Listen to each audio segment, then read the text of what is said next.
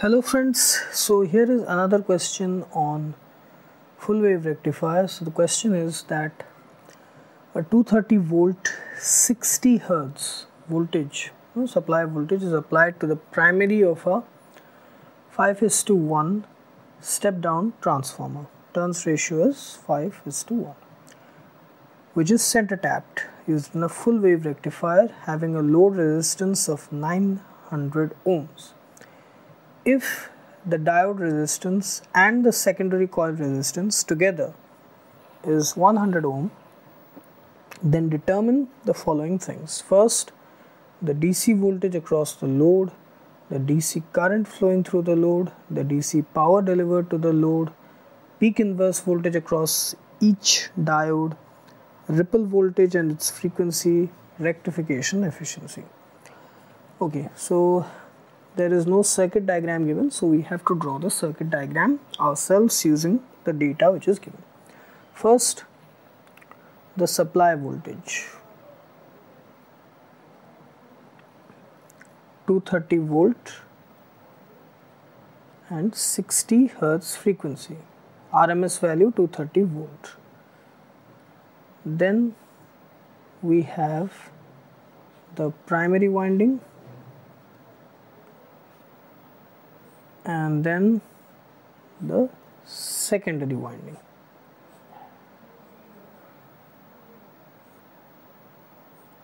Okay, so it is center tapped.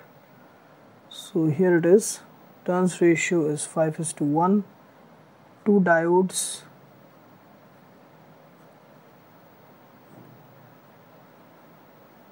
each having the forward resistance and the secondary coil resistance together combined is equal to 100 ohm.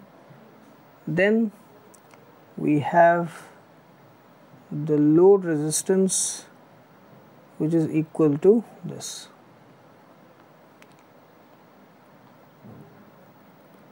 Okay, this one. So here the load resistance is equal to how much? It is given 900 ohm. This is D1, this is D2. Okay, this. So here first we have to determine the secondary value of the secondary winding voltage. So turns ratio is NP by NS, which is equal to 5/1.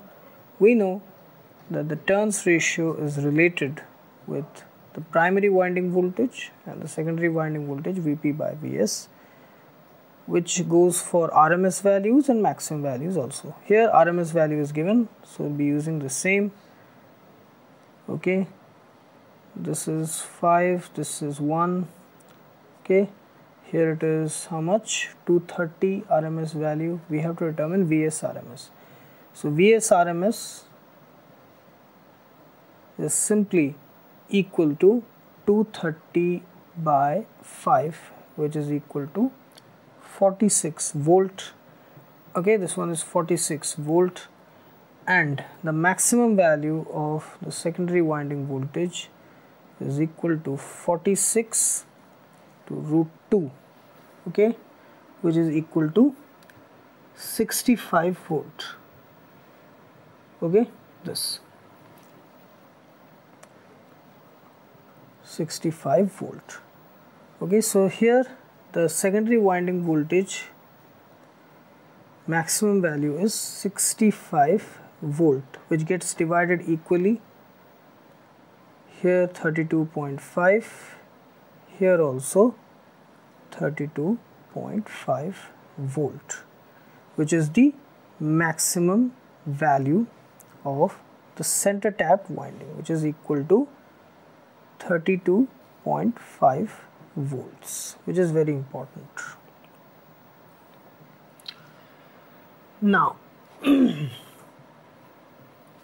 first we have to determine the DC value of the center tapped winding voltage. Okay, the DC value of the center tapped winding voltage, which is equal to 2 VCT max by pi, is equal to 2 into 20.5 by pi. Okay, and that is equal to, it is coming around 2 into 20.7 volt. This is the DC value of the center tap winding voltage. Now we have to determine the current flowing through the load resistance. Okay, the DC value of the current flowing through the load resistance. Now we know that in a center tapped rectifier at any given point of time during the positive half cycle or the negative half cycle, only one of the diode conducts, is short circuited and conducts, and the other one is open circuited and does not conduct. So as a result, a current flows through the load resistance. Now this current here, taking into account both the load resistance and the secondary and forward resistance together, that DC value of the load current is equal to VCT DC, the DC value of the center tap winding voltage, and the total resistance, that is secondary winding resistance, forward resistance plus load resistance, that is equal to 20.7 by 100 plus 900 ohms. This is volt, this is ohms, and that is equal to 20.7 milliampere. Okay, that is the DC current flowing through the load.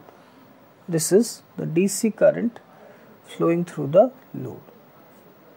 Now the DC voltage across the load, VLDC, is simply ILDC multiplied with load resistance, that is equal to 20.7 milliampere into 10 to the power minus 3 ampere multiplied with the load resistance, which is equal to 900 ohm,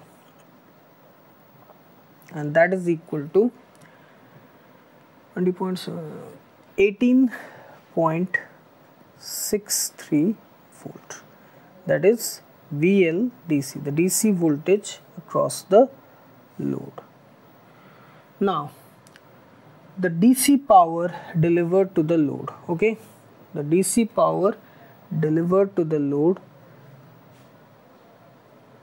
is simply equal to ILDC whole square multiplied with the load resistance, that is equal to 20.7 into 10 to the power minus 3 whole square into 900, and that is equal to, it is coming around 0.386 watts. Okay, that is DC power delivered to the load.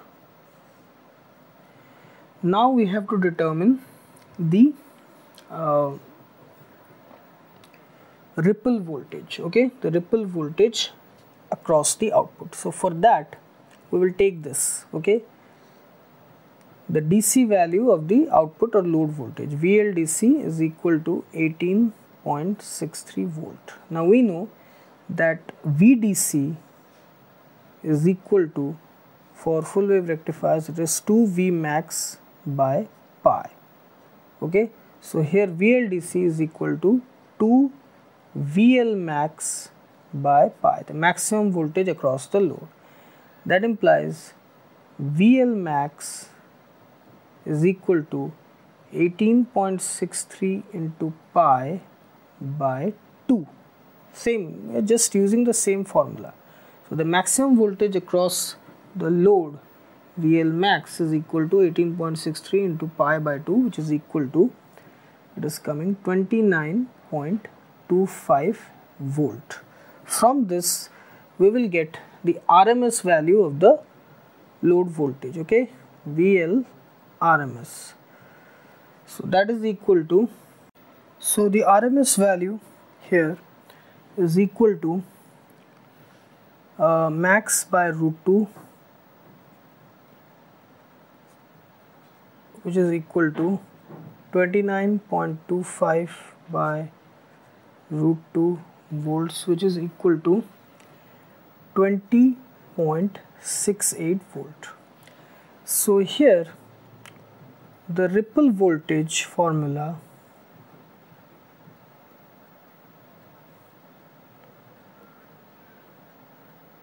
is equal to V RMS square minus VDC square root over.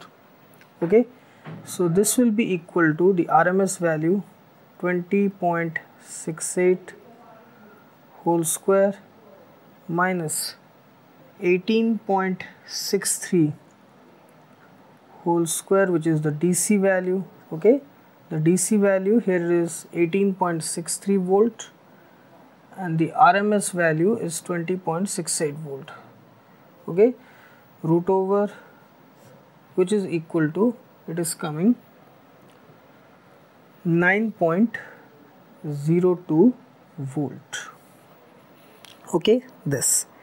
And for full wave rectifiers, the output frequency is equal to twice of the input signal frequency. Why? Because in full wave rectifiers, current conducts during both the positive and negative half cycles. That's why pulsating DC output, it appears during both the positive and negative half cycles. Okay, this is the input alternating and this is the output pulsating DC.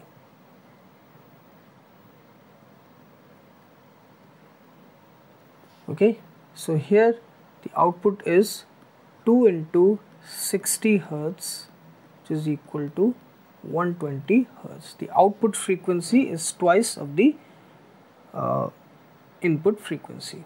Okay, so this is one complete input waveform from here to here, and during that duration the output, this is for input, and during that duration we have two complete output waveforms, pulsating DC outputs.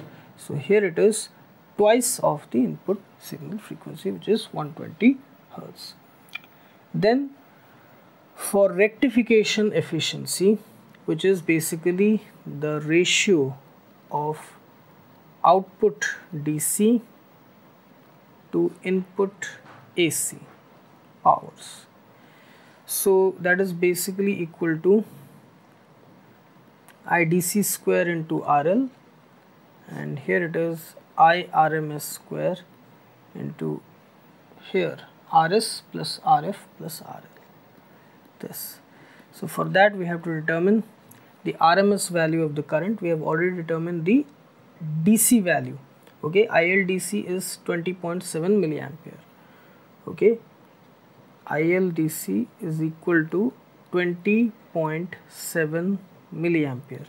Now we know that DC value for full wave rectifier is equal to 2 IL max by pi.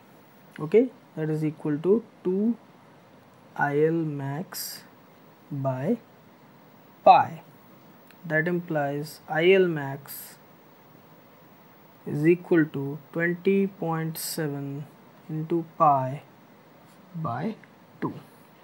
That is equal to 32.499 milliampere it is. Okay, that is the maximum value.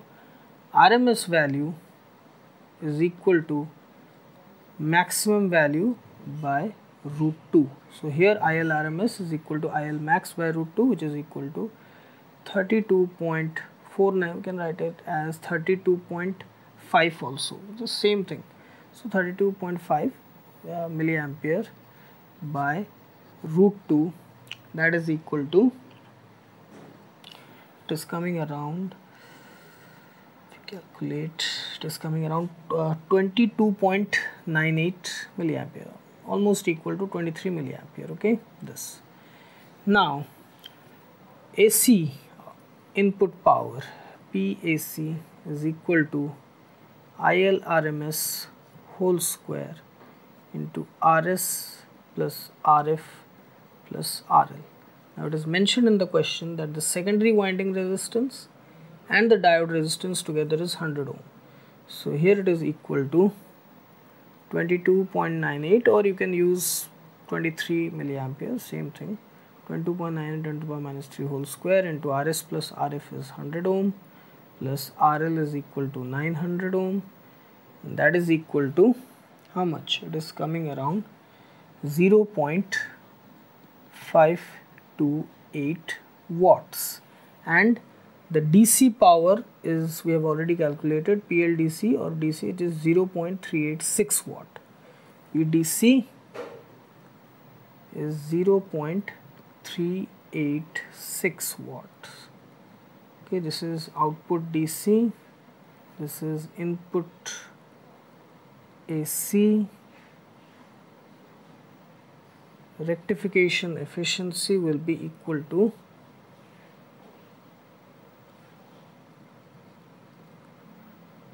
0.386 by 0.528 watts. That is equal to, it is coming around